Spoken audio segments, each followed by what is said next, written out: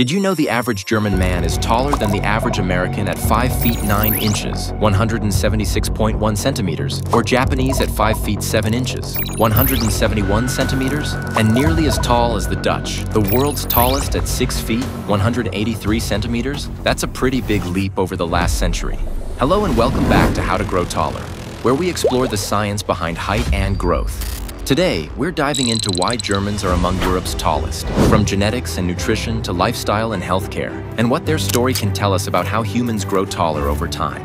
So, let's start with the basics. According to recent data from World Population Review, the average height for men in Germany is about 5 feet 11 inches, 180 centimeters. For women, it's about 5 feet 5 inches, 166 centimeters. These numbers place Germany among the world's taller countries, far above the global averages of 5 feet 7 inches, 170 centimeters, for men and 5 feet 3 inches, 160 centimeters, for women. But it wasn't always that way. Let's rewind a bit to see how they got here.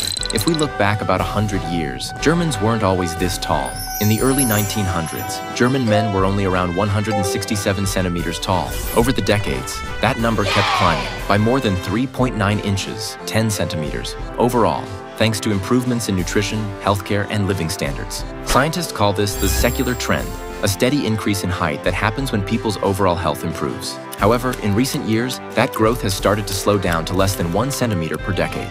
Experts think Germany may be reaching what they call its height ceiling. Basically, the point where average height stops increasing because living conditions are already near optimal.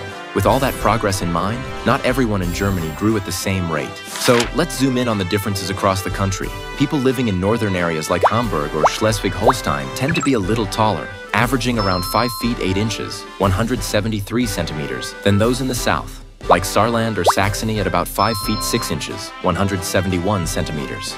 Although this difference isn't huge, it reflects both genetics and local lifestyle differences. The north has more Scandinavian ancestry and diets rich in fish, dairy, and vegetables, while the south leans more on meats and potatoes, which might lack some balanced micronutrients. So, what exactly makes people in Germany as tall as they are? A lot of it comes down to a mix of genetics and environment. Genetics set the blueprint, but things like nutrition, sleep, exercise, and overall health decide how much of that potential you actually reach. Germany has a strong tradition of balanced diets and active lifestyles, and that makes a big difference. We know that protein, calcium, and vitamin D are key nutrients for bone growth. And guess what? Germans eat plenty of protein from meat, dairy, fish, and legumes, fueling stronger muscles and bones. Studies like the Donald study show that German teens who eat more dairy and fish tend to grow taller as adults. Then there's exercise, another major factor. Germany's active lifestyle helps stimulate growth hormones naturally. Children often join sports clubs early. About 65% of secondary school students participate in organized activities like soccer, swimming, and running. That culture of movement helps keep them growing healthy and strong. Healthcare is another piece of the puzzle. Regular checkups allow doctors to track growth patterns and detect issues early, giving every child the best chance to grow to their full potential.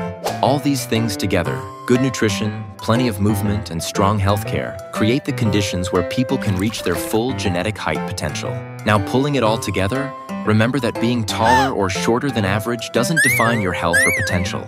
Height is influenced by so many factors, and each person's body develops in its own time and way. So, what can we take away from Germany's example? It shows how environment, diet, healthcare, and lifestyle can all combine to shape population height over generations. And it's a great reminder that while genetics matter, what you do every day, for instance, how you eat, sleep, and move, matters too.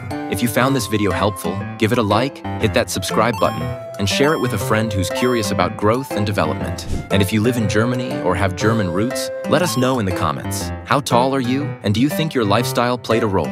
Thanks for watching How to Grow Taller. See you next time.